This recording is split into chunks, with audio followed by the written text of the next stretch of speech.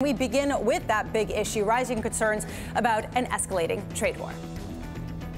Things are getting more heated up. Not moving the right way. More antagonism. Further escalation. A lot of confusion. Ongoing business uncertainty. Volatility and uncertainty. It's a very sobering moment. A very serious risk, but underneath it, there's a bigger story. Bigger and deeper. This long-term struggle for dominance, really. World power and hegemony. The chessboard and many pieces. Now, technology is one of them. The sort of broad trade war morphing to some degree into a war about tech. Technology concern and the IP concern will rumble on for several years to come. This is a 5 or 10 year story. 5, 10, 15, 20 years. It makes for a very unpredictable environment. Joining me now around the table, Lale Topcuoglu of JOHCM, Eric Liu of Vanda Research, and Steven Englander of Standard Chartered. Steven, I want to start with you. Do you get the sense that we are heading toward a more protracted conflict that markets are not yet responding to? I think we are. I think markets are expecting something to happen around G20. If you take a look at the time path of expected volatility, it seems to peak around then. So they expect, my guess is that they expect a deal given the way markets are trading.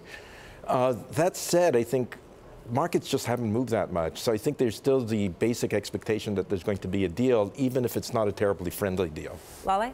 I agree. I think there's certainly the hope that we get to a deal by the G20. I think the risk is there's no deal at G20, and then maybe China perhaps thinks about President Trump may not be around after 2020. And Eric, I got to think that things are rising, but right now we're seeing pretty minor declines based on the escalating rhetoric. What will it take for markets to take this seriously? Yeah, so look, I don't think much of the move that we've seen is actually catalyzed by China at all. I think what you saw was markets were hitting sort of an exhaustion point back into the break-even point, back into the early November levels, early October levels, and that's when everything sort of tanked over. So if you look in the past, the U.S. has typically never responded to these sorts of moves from China, and so this time is very different, and I think I don't think very much is priced in yet at all. So I have to wonder, though, at a certain point, how much is the market saying, look, if the trade war does escalate, central banks will save us, right? I mean, the fact that you've got the Fed that's going to considerably cut rates, you've got the PBOC that potentially is going to increase stimulus,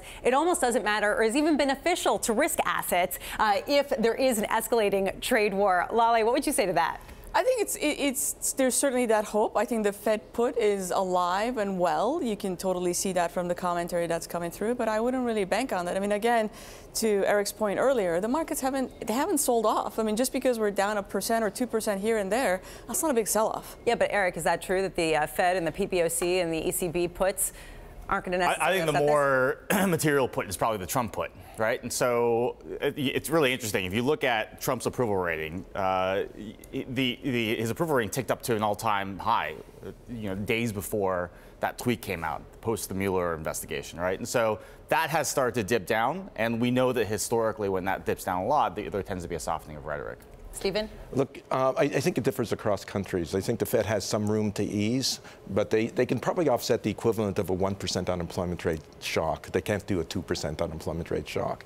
ECB isn't going to rescue anybody. BOJ isn't going to rescue anybody. So, and given the difficulties they have on the fiscal side, they would be in real trouble if we did get an all-out trade war. I think the U.S. would be okay. China would be in trouble as well. Just real quick here, everyone seems to be saying that this is not being priced into markets yet, the idea of a protracted trade war. The question is, what would markets look like if it was being priced in? And I guess that, Lale, do you have a sense of how much U.S. equities would be down? I think you can easily be down 5%. No Eric? problem.